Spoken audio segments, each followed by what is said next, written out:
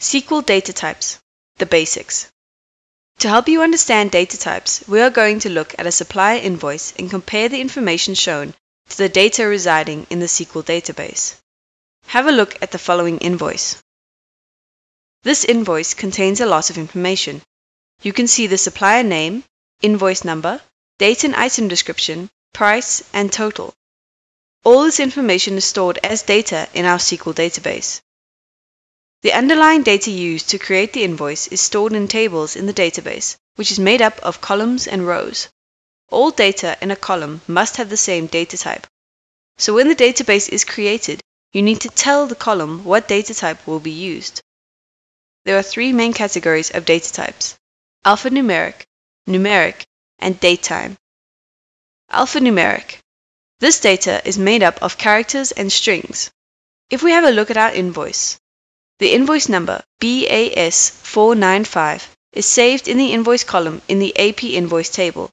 The column's data type is alphanumeric, as it is made up of both letters and numbers, which are characters. In this example, it has 6 characters.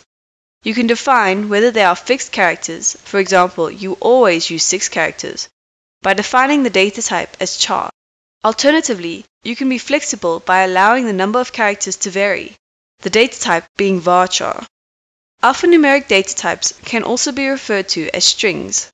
Strings must have quotation marks around them to indicate that they are strings.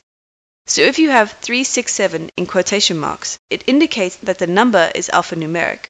Without the quotes, the number would be numeric and have a mathematical value. Other alphanumeric data type columns in the AP invoice table are the supplier, next payment entry, journal, branch, and reference columns. Numeric. The unit price for stock codes, A200 being 2205 and A201 being 1.42, is saved in the selling price column in the invoice price table. It is a numeric data type, more specifically a decimal.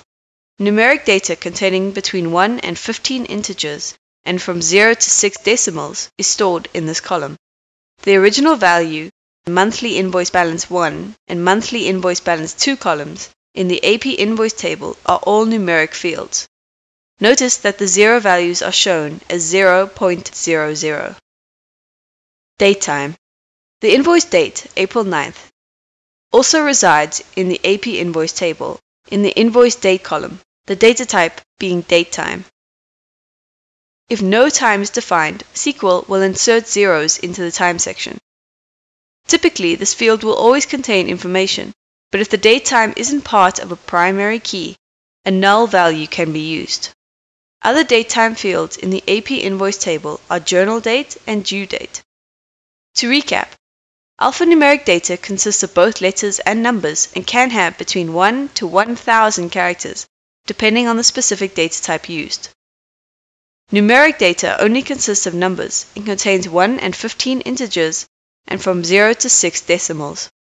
Datetime data only ever holds date and time information and is always in the format of CC, YY, MM, DD for the date, and has 8 zeros in this format for the time.